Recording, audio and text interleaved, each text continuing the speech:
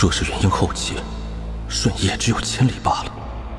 况且这老头还带着我一起瞬移，他的修为到底是什么境界？哎呀，年纪大了，身子骨也差了不少。这瞬移一次才区10万多里，真是羞愧呀！小子，你以前见过瞬移这么远的吗？没有。那你看见我老人家这么厉害，连个屁都不放啊？前辈修为，实乃晚辈生平仅见，在下佩服。啊，那里是白云宗，走，老夫带你提宗去。前辈，我们就这么过去？戴在头上，除非修为比你高出2个阶位，否则无法看清你的样貌。这可是我多年的存货，用完了你得还我。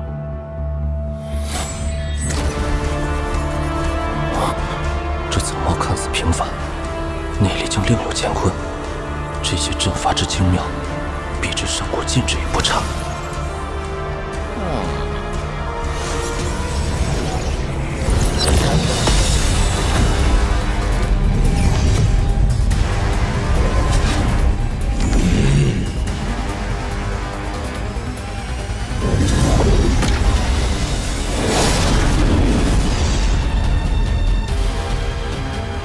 好霸道的术法！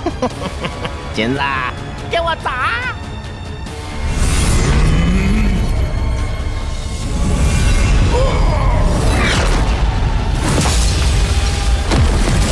！4级修真国大阵，一击即破。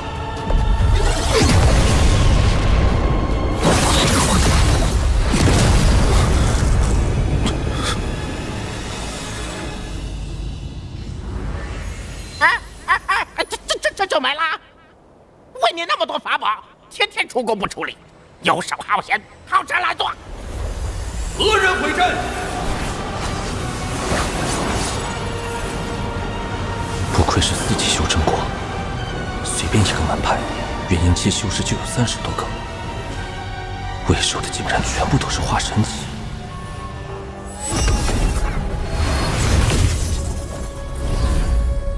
2位无缘无故破我白云宗大阵，今日若是不把事情说明，那么就留下吧。哎呀，我不管，我只是他找来的打手，你们找他啊，找他。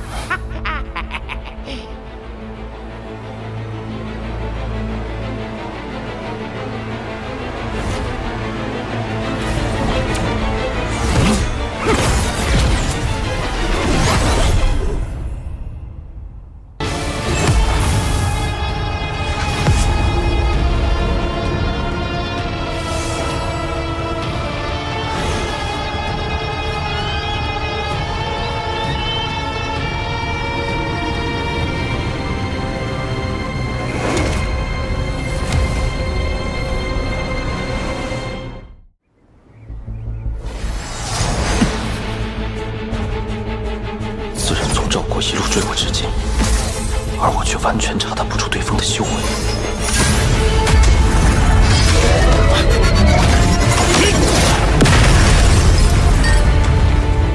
一个古传送阵的极品灵石，就想卡住老子？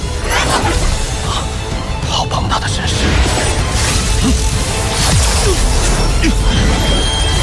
仅身是1级，竟让我体内元婴有破碎之感。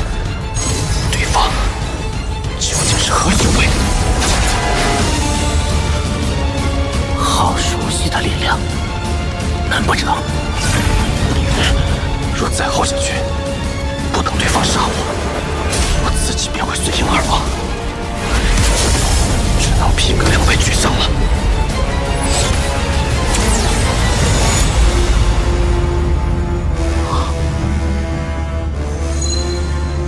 此番半步小城，随时可以引动天劫。哼，没想到在这小小的废弃修真星上，居然能看到这等法宝。幸好此行之前，我又炼制了这个半成的剑幡，还能震慑他一二。前辈紧追不舍，杀意腾腾，究竟所为何事？如我修为全盛时期倒也罢了，现在我只有3成功力，一旦硬碰，修为定会跌落。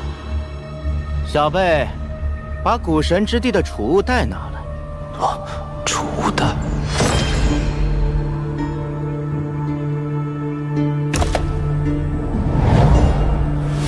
前辈要的可是这个？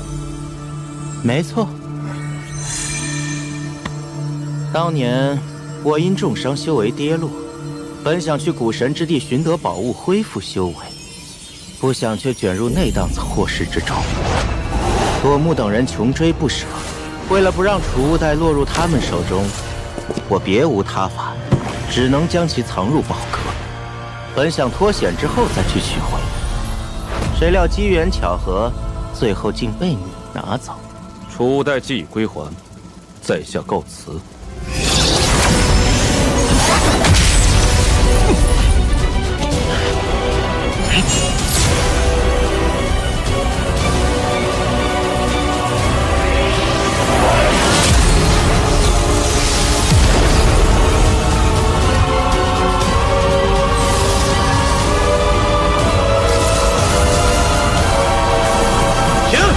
加油！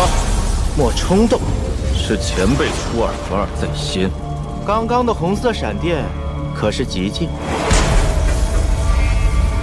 你这小辈，着实令我有些惊诧。不但拥有可引来天劫之力的法宝，竟还有极境。前辈若无其他事情，晚辈告辞。你可想突破极境瓶颈？小子，你看这是什么？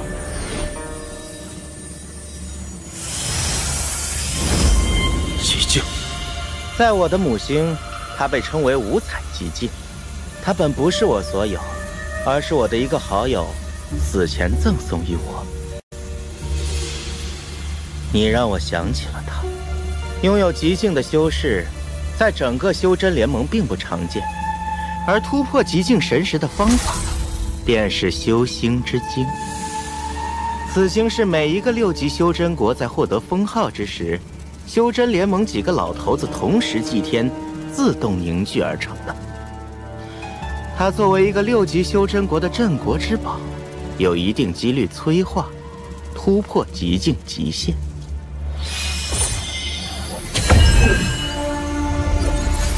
若你日后能获得修星之经，拥有离开此废弃星的资格，可来五行星上找我，我名纳多。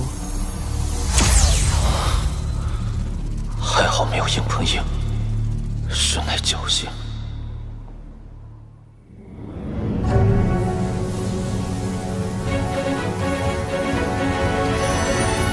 我若是以分身达到应变期，那么或许真的有机会获得修行之境，突破极境。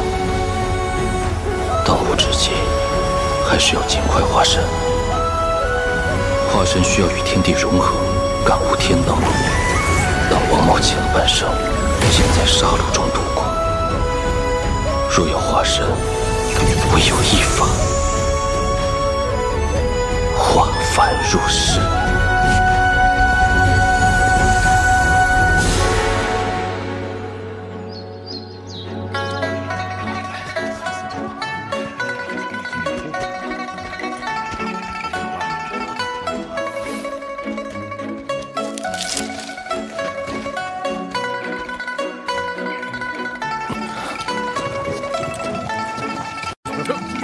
4级修真国果然繁盛。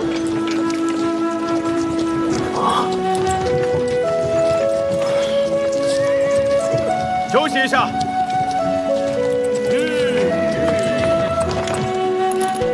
你们先去。哎，好。客官，你打尖还是住店啊？见小哥背篓里都是药草，不知小哥可是行医的大夫？啊，在下吕兴，小哥。对于邪风之症，你可有药物缓解？可是有病人。有个丫鬟病了，此地距离京城还有7天路程，随行的大夫开的方子，不见缓解。或许，这是一个融入凡人世界的机会。还请前方带路。啊，请。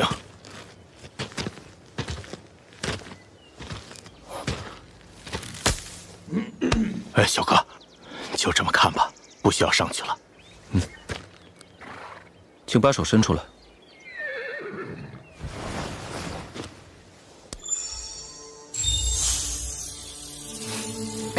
生病的哪里是什么药啊？中毒。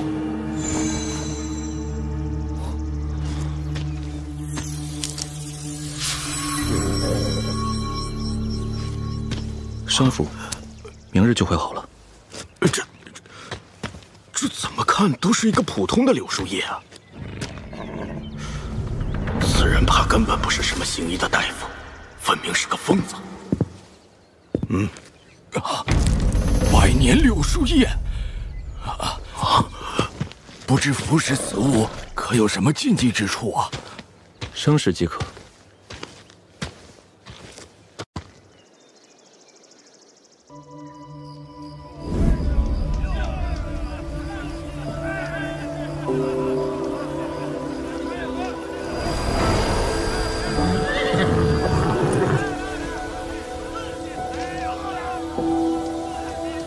没想到短短400余载，竟产生了这么多煞气。由杀戮产生杀气，随着时间的推移，这杀气终究转为了煞气。听闻煞气霸道，有神通之效，可若要化凡入世，这满身煞气必将消散，实为可惜。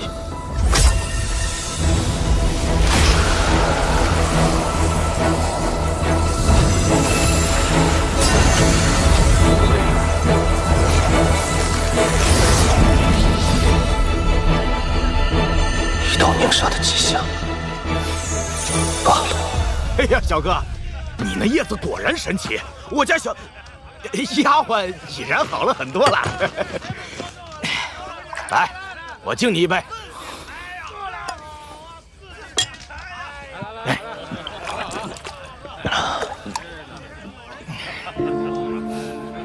很久没人陪我喝酒了。来，干！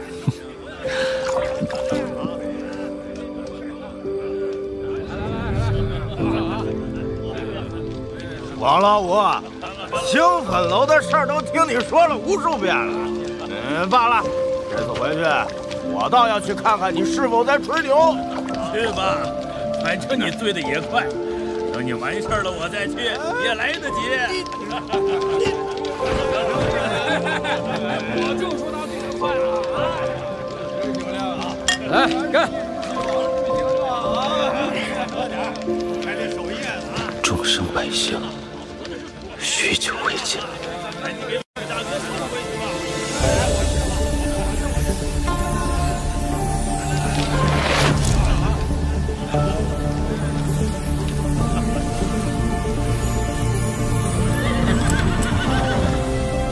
近日以来，灵力吸纳变得无比畅快，竟让我这么快就突破到了元婴中期。看来远离修真执念，化凡入世，果有奇效。让我为大家舞一曲，助助兴，助助兴，怕不是丢人百姓吧？哎，就是。瞧一瞧，快来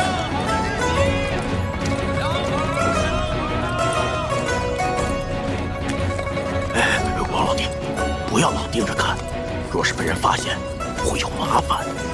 吕兄，这黑柱是什么东西？啊，那是仙木，此地是我南国首都，因此受4派联盟的仙人庇护。那仙木里啊，住着仙人。虽然只是些筑基修士，但入世庇护凡间，倒也罕见。没想到吕兄如此了解仙家秘辛。这4派联盟又是何意？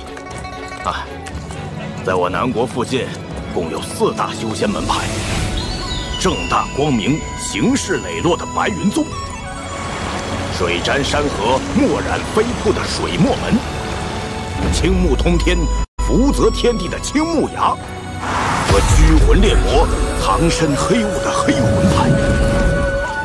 这4派平日里相对独立，各自在凡间收徒。而但凡有大事，就会守望相助，是为4派联盟。不瞒老弟说呀，吕某从小的梦想便是拜入仙门，但南王世子对我恩重如山，不然像你这般大师，吕某啊，说不定已是仙家弟子了。我听人说修仙还要看天赋机缘，不是自己说了算。人生短短数十载，不如在这京城里逍遥快活。哎呦，知我者老弟也呀！吕兄，就送到这里吧。哎，小姐让我谢谢你，这10两金子就当做真金。多谢。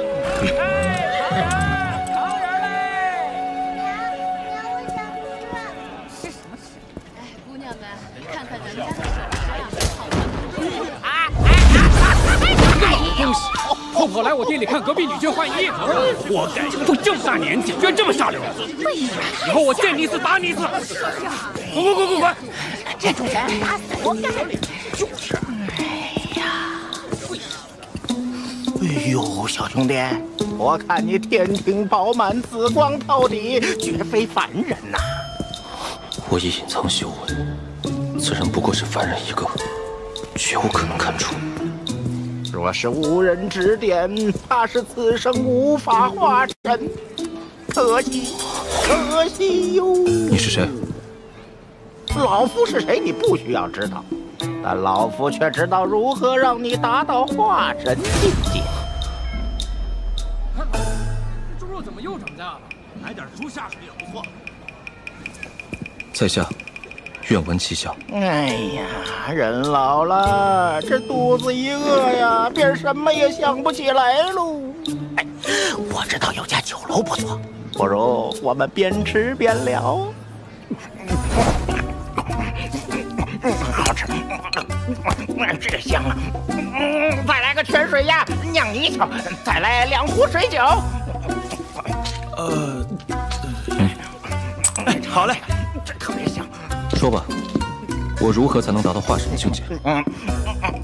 好说嘛！你等我把这肘子吃完啊！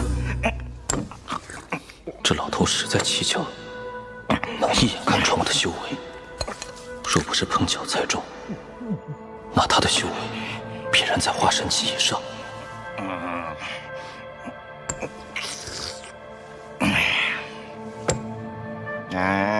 这个化神期需要感悟天道嘛，这点我看你也应该有所领悟。除此之外，想要达到化神，必须要产生一种意境。意境你懂吗？小伙子，好好体悟一下吧。一旦你体会到了意境，那么距离化神就……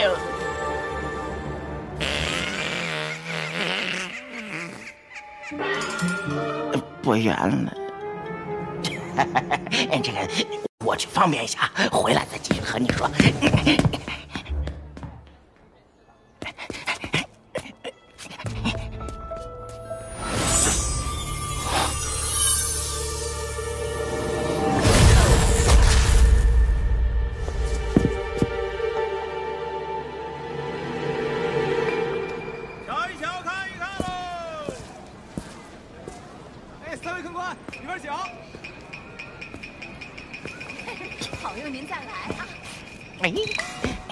小兄弟，我看你天庭饱满，紫光跳体，绝非凡人呐！花子，哎呀，可惜若是无人指点，怕是此生无法结丹喽。你是谁？哎呀，我是谁不重要。这老头不像是信口一说。这位小兄弟，若是无人指点，怕是无法结姻。像我是谁不重要，不如我们找个地方轻松一下，一边快活一边说，如何？好。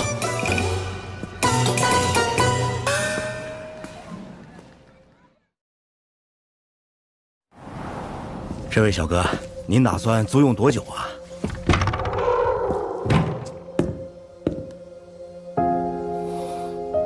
儿啊，这是咱们家传的手艺，你可瞧仔细了，哎呦，铁柱以后才不和你雕木头呢。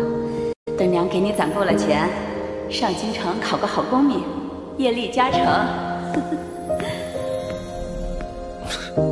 小哥您看，里面还有个院子。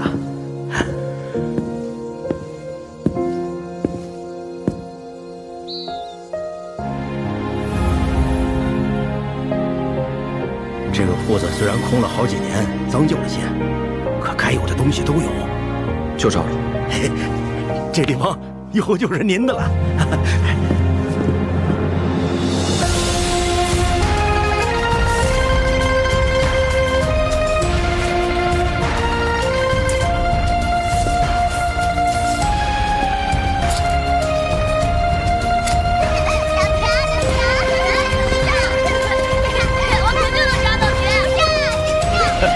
小心点，别闹了啊！小隐于野，大隐于市，远离修真血养，以凡人之姿度过一生，或许才能真正感受那捉摸不透的天道。